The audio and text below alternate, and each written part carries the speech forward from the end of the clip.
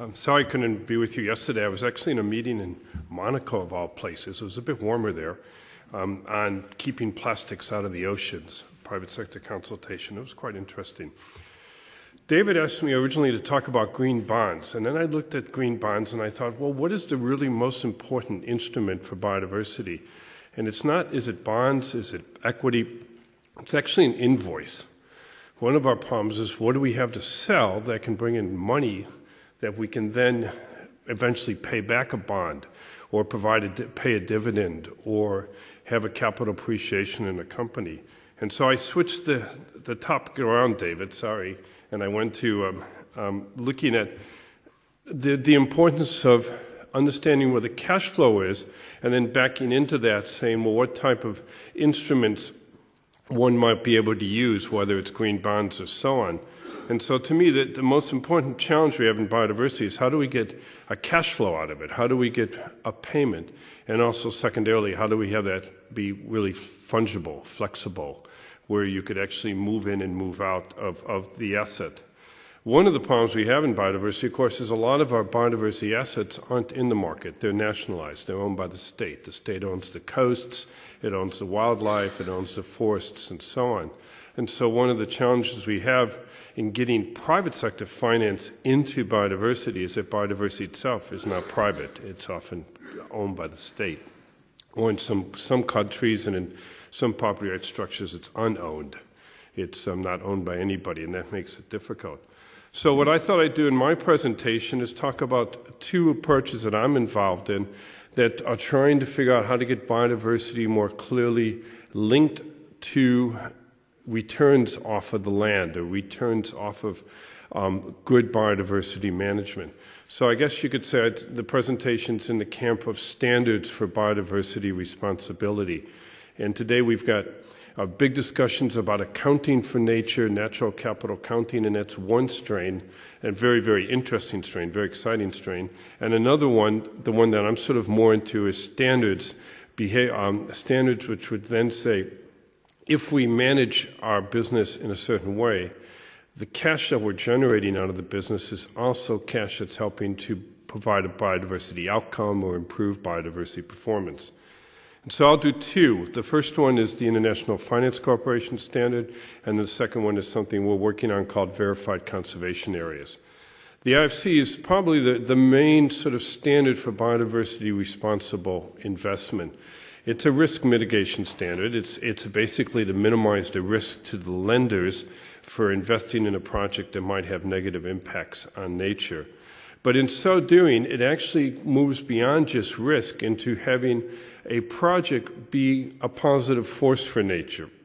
First of all, it's quite robust in what it covers. It's very specific that a private investment, in order to be eligible for a lender that wants to enforce these standards, and there are many that do. As I mentioned in the slide there, they've been adopted by the export credit agencies of our developed countries, and they've been adopted by many commercial institutions through a program called the Equator Principles.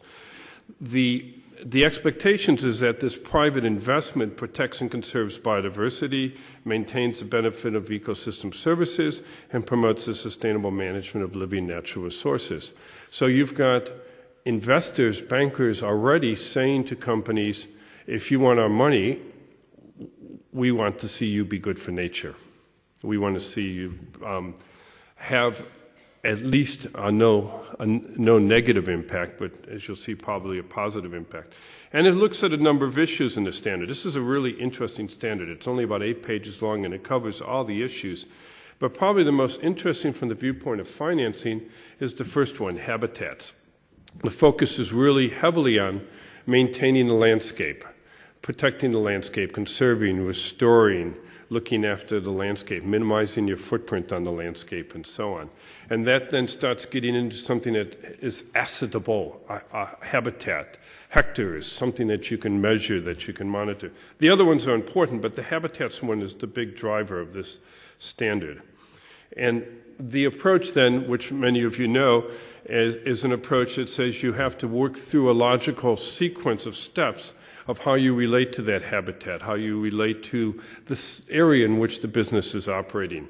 You need to void first, and then you need to minimize, then you need to restore, and that's called the mitigation hierarchy. And if you can't do all three of those adequately enough on your site, then you need to go off-site and do an offset to sort of recoup. But at the end of the day, the expectation of an investment under the IFC standard is that it will at least be no net loss and preferably a net gain. So this is a biodiversity positive flow of money. So if a project, whatever that project is, it could be a golf course, it could be a mine, it could be a forest, it could be a farm. If it's complying with IFC PF6, we could call it a biodiversity positive, a biodiversity supporting investment. And one could call it then, any sale from that, if you will, instead of a green bond, would be generating a green invoice, an invoice for the sale of goods and services from a project that's actually good for nature. We're tying this into the CBD world just quickly. Offsets were highlighted back years ago when in the financial resource mobilization strategy. It was at COP8, I think, in 2000 and COP9 in 2008. And actually looking at the way the IFC standards works, offsets is just one element of the financial capacity of this. The other three, avoid, minimize, and restore, are the key ones, because they're really about managing an area in a biodiversity responsible way and putting real resources, funds into that management. Offsets is a part of it, but it's only the end bit. Okay, two examples quickly that I've been involved in. I did the PS6 audit for this project, which was canceled because of the geopolitics of the Crimea. It was a plan to bring gas from Russia across into the southern part of Europe. Very interesting project. They were completely working to be compliant with PS6. You had, as you can see by the picture, if you will, 3 parts of the project for biodiversity, 2 landfalls, one in Russia and one in Bulgaria, and then the pipeline itself across the Black Sea.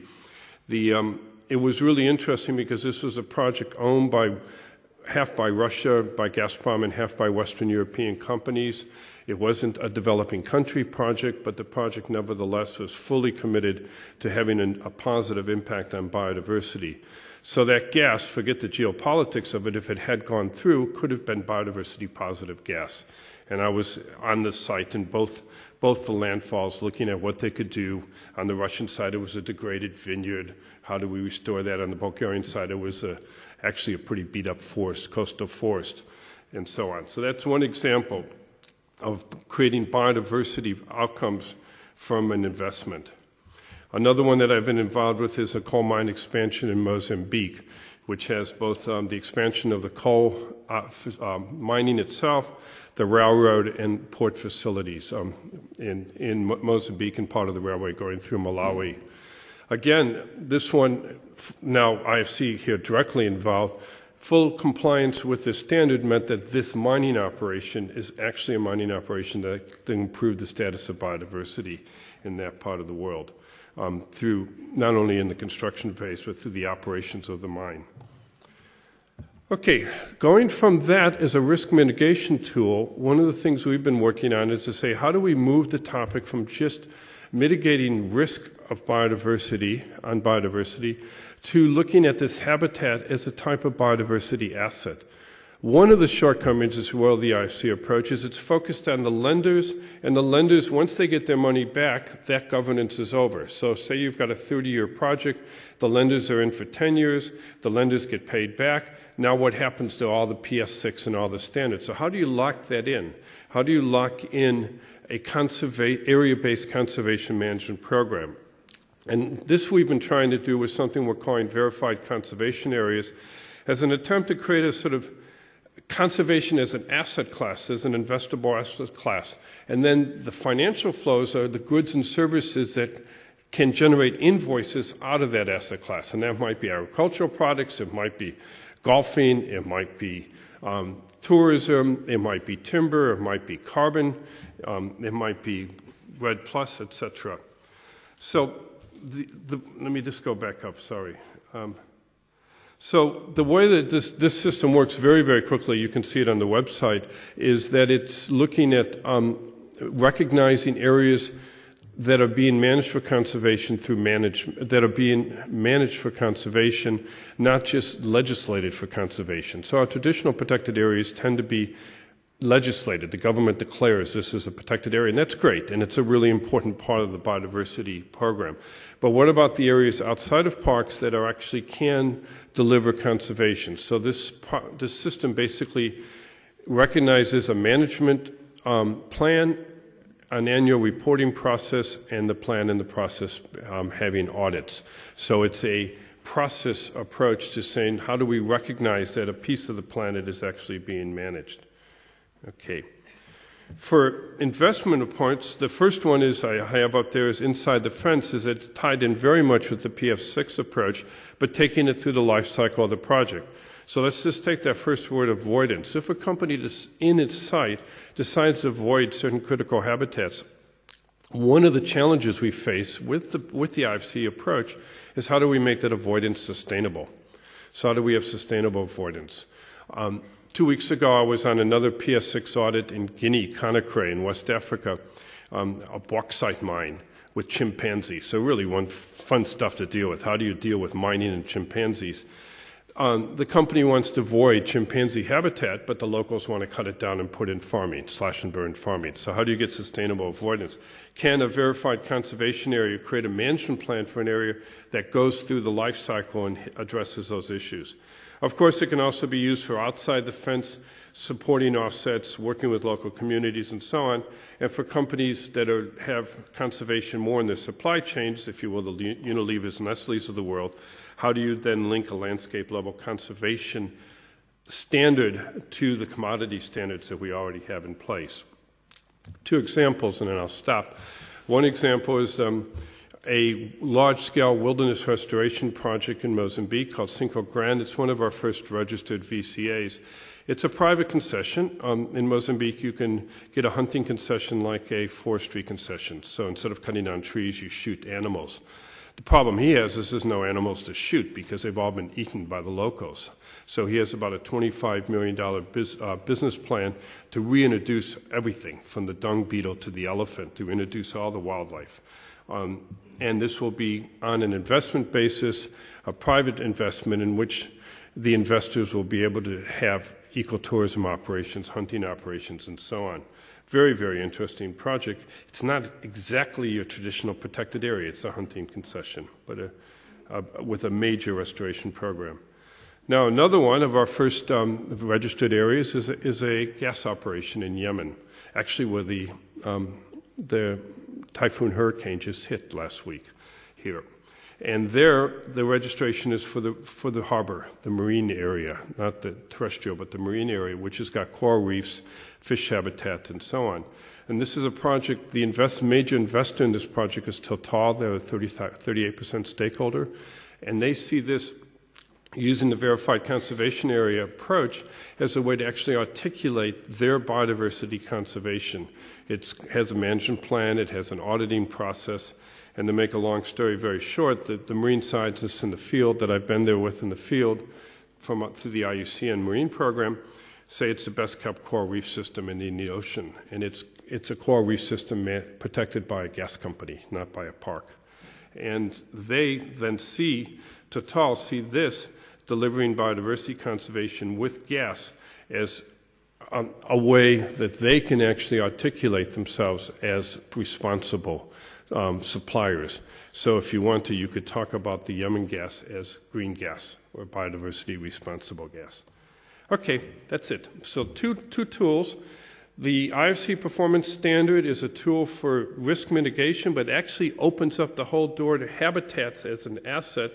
The VCA, which is based on the standard, then takes that concept and says, can we lock it into a recognition of verified conservation areas as an investable asset, all wrapped around those assets delivering cash that then pays for the conservation through the sale of goods and services that are produced in a biodiversity responsible way.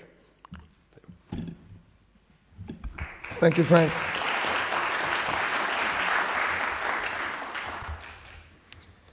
Before we proceed, we have a few minutes for clarification questions. Afterwards, we have an hour to discuss in more depth and get into the nitty-gritty details of the concepts.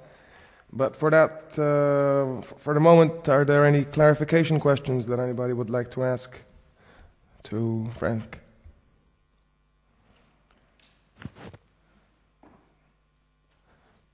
Yes, please. Thank you, Francis. Warwick, Master from De Beers, South Africa. Just a question around the status of those VCAs. If they don't enjoy protected area status, what measures are in place to protect from a cumulative impact point of view? I mean, it's all very well that the company manages it. Is there a way to give more status to those areas, apart from going to full protected area status?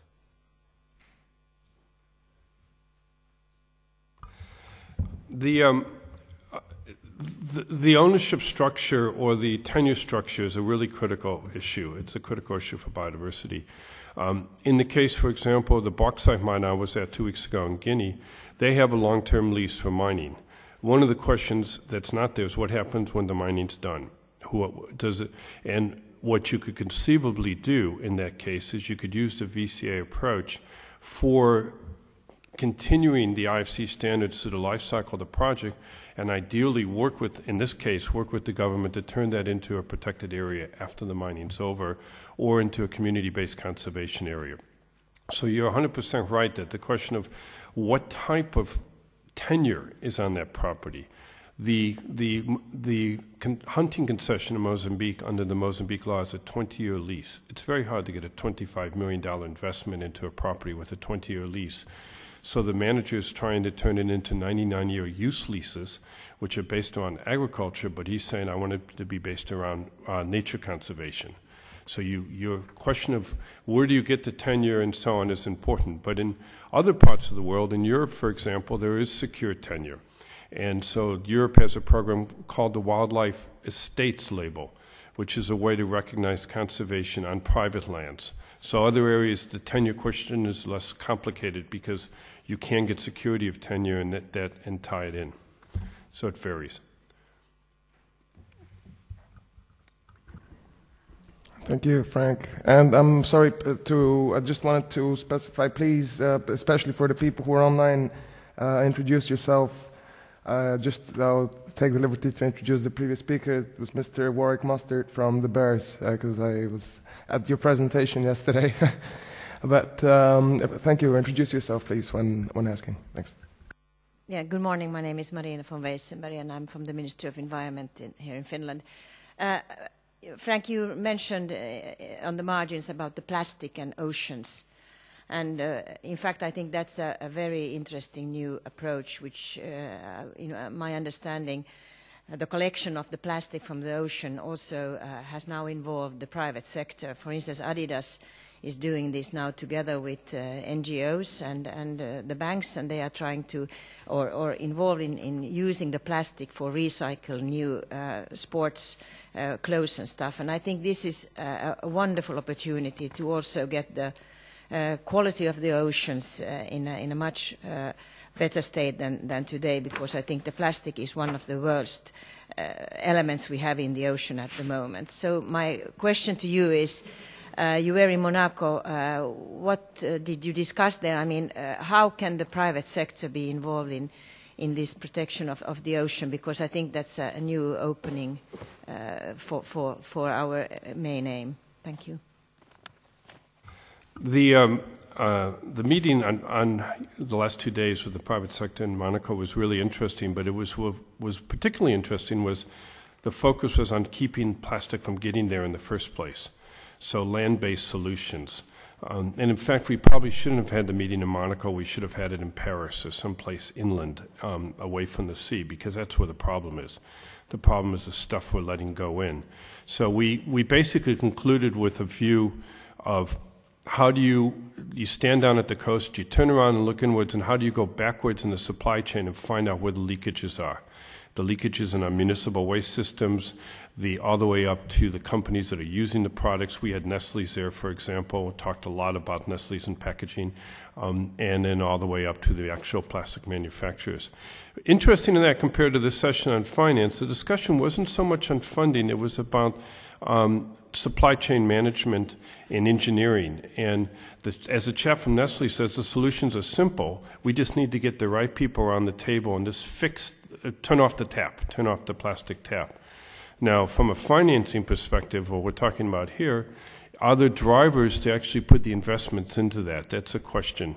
But what came out at the end of our little meeting is it's clearly a private-public partnership space dealing with local municipalities and their waste management, solid waste management, dealing with the manufacturers and so on and so forth. But it's 99% really about what do we do before the stuff gets into the sea.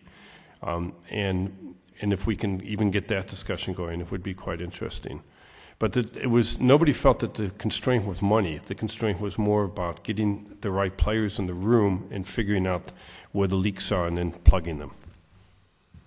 Interesting.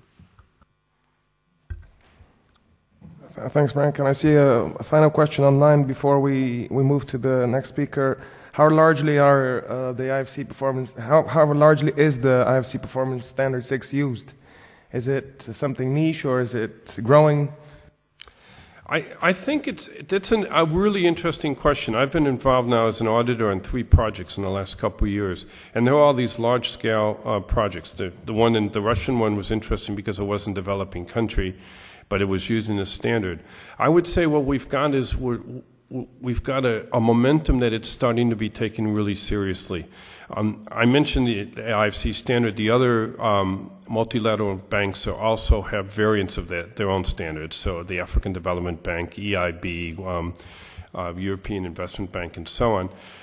To me, one of the big game changers was when our export credit agencies agreed under something called the OECD Common Approaches to use the standard as a way to make its decisions. So, our export credit agencies are quasi-government investment vehicles that are often the first stop in the first step in the process. So you go to them and you get a guarantee from them and then you can move on.